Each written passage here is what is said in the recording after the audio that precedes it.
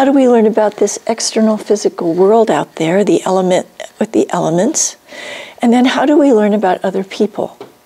Because those are three big chunks of experience and learning that we have to accomplish during our lives. And the main way, the main opening that we've been given is these senses. And Rudolf Steiner described that there are 12 of them, and last night we went through that to get a picture of what each of these senses helps us come to experience in the world. I'm going to wait on that because we're going to have a little interlude first before we get really settled into some heavy thinking work. And yeah.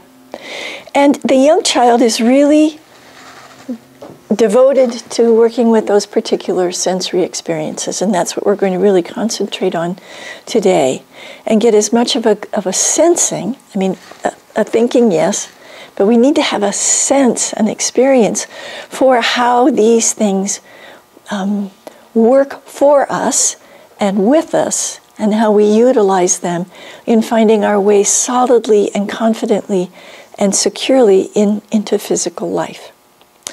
So, I mentioned last night that there are two things that Rudolf Steiner, sort of little aphorisms that are pole stars for me, that just chunk something down so amazingly.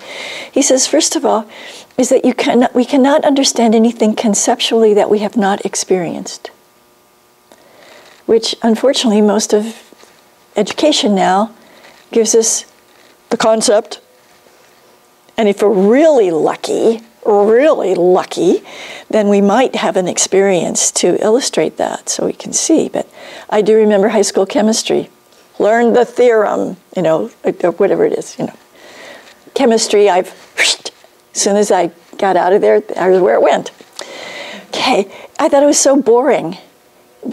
Just boring, and it was backwards to how everything is presented in Waldorf education. Is you have the adventure of the experience first, without anybody telling you anything about it, not prejudicing your possibility of entering into it in a new and exciting way. And then only after the experience, then you begin to talk about, well, what was that about? What might have been happening there? And all the ideas are offerable, and all questions are answerable. It's way open-ended. Isn't that a nice thing? So we're going to go do that right now. So leave all of your stuff here. All you need is your body. Okay, so I have a confession.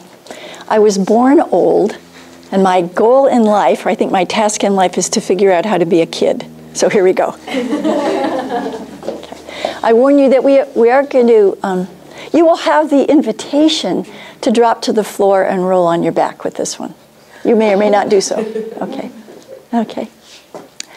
A wrangle-a-coxes, butter in the boxes, just about to spill. Come now and have your fill. If you wait any longer, you will have a tumble spill. Okay, again.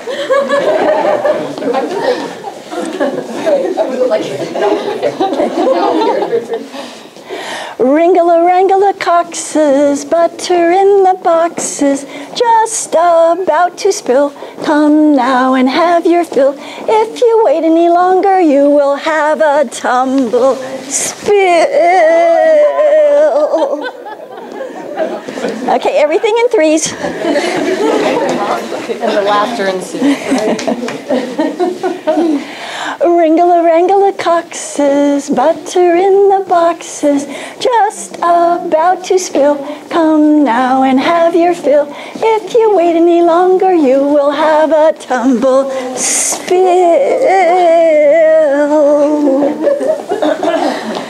All right. Now we're going to visit Sally going around the sun. I know there are lots of tunes to this, so I'll just sing. And we'll go all the way through the week from Saturday back to Friday. So we'll be 7 times we'll be doing this, okay? Sally go round the sun, Sally go round the moon, Sally go round the chimney pot on a Saturday afternoon. Woo! Sally go round the sun, Sally go round the moon, Sally go round the chimney pot on a Sunday afternoon. Woo! Sally go round the sun, Sally go round the moon, Sally go round the chimney pot on a Monday afternoon. Woo! Sally go round the sun. Well, how do you feel? Awake. Awake, yes. Happy. Good. Good. Well, we have experienced so many things on many, many different levels that it's really quite amazing. Now, I have to tell you about, particularly not the first one. I knew the first one that we did today, I recognized as very wise when I found it in a Waldorf book of Dutch children's singing games. The other two were just kind of hanging around in my repertoire, and were sort of kind of nice little things to do here and there with the children. And then when I began to study this in terms of becoming a therapeutic educator, suddenly, the book opened and I could see what was going on. And what was going on is that we were working very, very rhythmically between these two senses, between the vestibular sense, which Steiner also calls balance, and what he calls self-movement, and the mainstream calls the proprioceptive sense. There's a kind of a breathing that goes between these two. And if we're able to embrace that and recognize that in our lives, it's a great help personally for ourselves as we kind of, how do you say, the word in sensory integration that's used is regulate, self-regulation. Whether if your idol is way too high, how do you calm yourself down? How do you bring it down? Not squelch yourself, but put yourself in the range of normal so that you can participate effectively and socially pleasantly in your life. Or if your motor isn't running at all and you're very, very lethargic, how can you get yourself moving so that you can participate? So we've got both of those extremes, the hyperactive and the hypoactive, the underactive. And we all have moments of those in our lives every day. It's normal to experience those extremes. But then there are some children who, they only know themselves.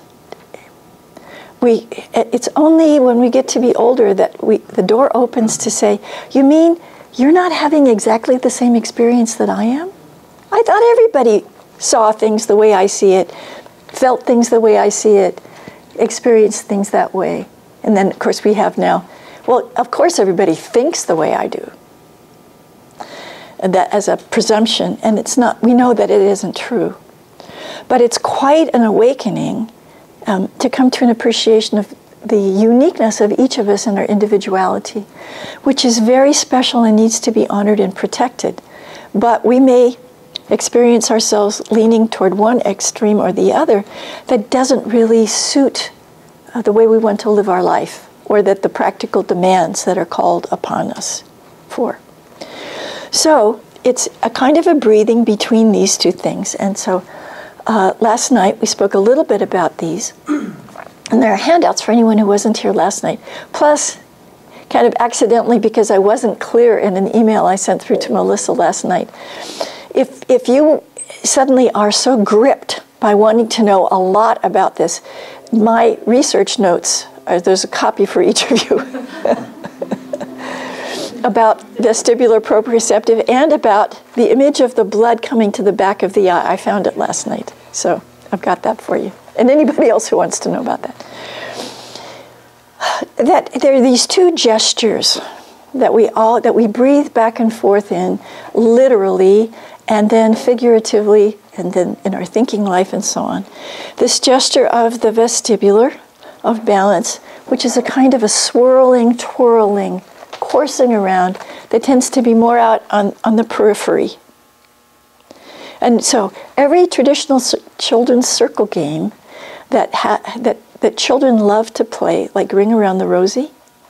So when I started teaching in the kindergarten in the Waldorf school, I thought, oh, I must come with something new and innovative every day. Or not every day, but because, oh, those boring old things. What did they like to play? Ring Around the Rosie. Endlessly. They never tired of it. And that perplexed me. I was such a newbie. I was invited into the kindergarten because suddenly there was a vacancy that needed to be filled urgently because a person had to leave on family leave. And finally, there was nobody trained or experienced available, and someone said, well, what about Nancy? She's kind of good with kids. I'm not kidding. That's how I got into the Waldorf kindergarten. Thank you, God. But I didn't know about these things, and I was puzzled by what I saw because I didn't know what the children were showing to us. Well, that kind of a game, we circle around like Wrangle-a-Wrangle-a-Coxes, butter in the boxes. We're circling out on the periphery, and then we come into self, into what we call the point. Each of those games is like that. Sally go around the sun, Sally go around the moon, Sally around the chimney pot on a Sunday afternoon. Jump! Here I am. Come to stillness. Consolidate myself. Jump Jim Joe is a much, much more gentle experience of that. And again, with my tune-up for eurythmy lesson with the children, we would start being very vigorous, where they were out here, really out there, and then kind of calming that down a little bit, bringing it a little more still to the place where then they could be receptive to what was coming in the door with the eurythmist. And so we vacillate between those two things all the time, one way or the other. When working with children in the kindergarten, that we know one of the tenets, and it's not just in the kindergarten, it's all through Waldorf education, that the lesson as it's presented to the children has to breathe. So it's not just, there has to be a breath. And so where do the breaths come? Well, they come literally in warming up and singing and playing the flutes and all of those things. That's one kind of, that's a literal physical breath. It comes in a pause in the lesson for a bathroom break and get a drink of water. That's a breath. It comes when the teacher brings forth laughter. Oh, an out-breath. And then after there's an out-breath, then we're gathered again to be able to take another in-breath in concentration and paying attention to the lesson and being receptive. If we don't do that, we sabotage the lesson because it's asking too much of the human being to do that. It's unhealthy. It's really unhealthy. So in the kindergarten, it's very, very obvious in where the in-breath is and where the out-breath is. And you'll see it in the schedule of the day, or the schedule of the morning for the children. When we're doing it in circle time, and this is my passionate love, is figuring out how to bring this in-breath, out-breath to the children so that they have a healthy breathing of being able to expand and then come in, here I am, and then expand, and here I am. Or if the whole group is, the north wind doth blow and we shall have snow, we're holding hands, and what will the robin do then, poor thing? He'll fly in the barn to keep himself warm and hide his head under his wing, poor thing. Ah! We're holding hands, so we're doing it individually and we're doing it as a group.